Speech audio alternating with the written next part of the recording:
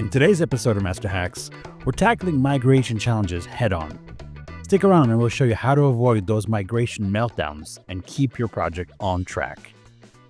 Hi, my name is Patrick, and I'm a Solutions Advisor here at ShareGate. If you've done a migration before, you know it's not always smooth sailing. There are the usual suspects, delays, errors, throttling that slows you down, and suddenly the issues are piling up and you're scrambling to fix them. Today we're breaking down migration roadblocks and giving you some tried and true tips to handle them. Let's get hacking. Let's get the obvious out of the way. No migration is perfect.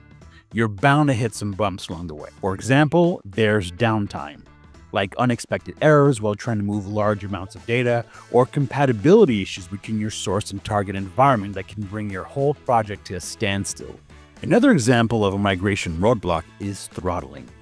It's called throttling because it limits the workload coming in or out of your server or environment. It's there for a good reason. It's meant to protect your system's integrity, but it can still annoyingly slow down your migration. Think of throttling like the speed limit on a highway, and Microsoft is applying the brakes for you to ensure you stay within their expected range, saying, hold up, you're doing too much, too fast. Throttling is totally normal, so if you experience it, you shouldn't worry.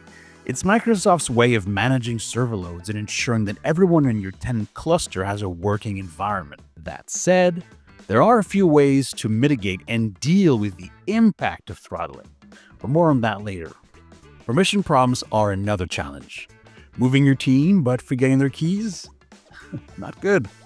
If users can't access their files or tools, your IT help desk is going to be swamped with support tickets and urgent requests. And let's not forget about inefficiencies, like when your data structure of your source and destination environment don't line up, which can cause all kinds of delays and confusion. Last but not least, there's data integrity. It's one of those challenges that can really throw a wrench into your migration if you're not prepared. Missing files, broken permissions, it's the kind of stuff no one wants to deal with, but it's critical to address it early. Nothing's worse than wrapping up your migration, feeling like you're done, and realizing files are missing. It's the IT equivalent of unpacking after a move, but realizing you forgot your favorite bug.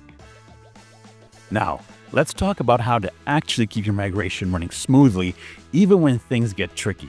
First, let's start with managing downtime and those tight deadlines. Most Microsoft 365 migrations don't go exactly as planned. In fact, migration project timelines are often underestimated and end up taking, on average, up to 9 months longer than expected.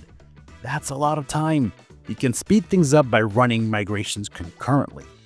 Basically, divide the workloads across multiple machines and schedule them to run at the same time.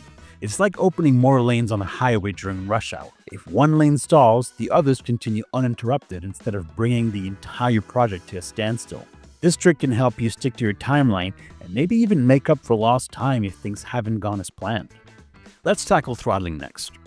As mentioned earlier, it's likely something you can't fully avoid, but there are things you can do to mitigate its impact. For example, if you're using ShareGate Migrate, you can use distinct login credentials to access the source and destinations on each machine you're running. This helps limit the effects of throttling by preventing Microsoft from thinking that this traffic is coming from a single user, even though it's all the same source.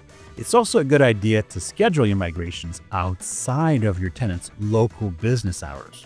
If your migration runs at night or on the weekends, there are less chances that you'll be competing for bandwidth, ensuring that things run as smoothly as possible.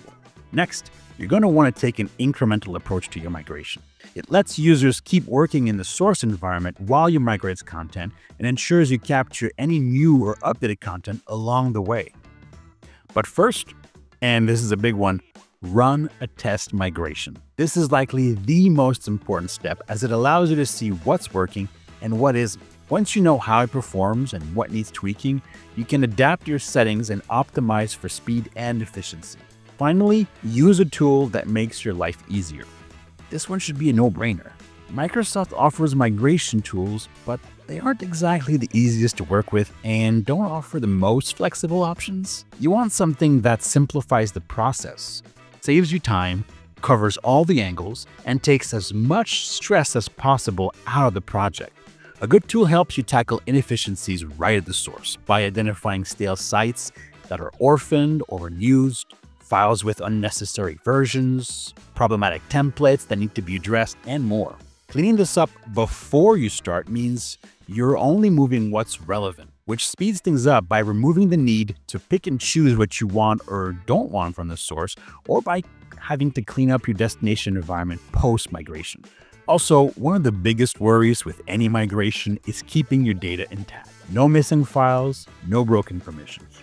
So find a tool that makes sure the content and permissions are mapped correctly so that users have the right access in the new environment. Whether you're migrating from platform to platform like Google Workspace to Microsoft 365 or tenant to tenant.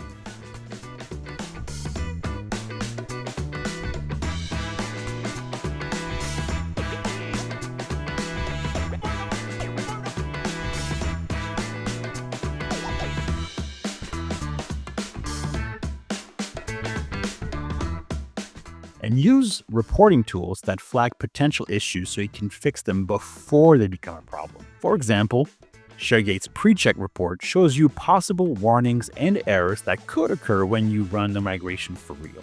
The pre-check report provides information to ensure the source and destination are aligned on things like users, groups, supported features, and information architecture so you can address any misalignment and ensure the operation runs smoothly. Let's go over what we covered to tackle those migration roadblocks. Plan for and address roadblocks like downtime, throttling, and inefficiencies. Equip your team with smart strategies and tools for seamless execution. And most importantly, run a test migration first and optimize where necessary to ensure smooth migration experience. If you want to dive into these strategies, check out our webinar about mastering Microsoft 365 migrations in the description below. It's full of tips on planning, choosing the right strategy, and running your migration smoothly. That's it for this episode of Master Hacks. In the next episode, we'll talk about real-world migration scenarios like going from on-prem to the cloud. Don't miss it. Hit subscribe and tap the notification bell so you don't miss an episode.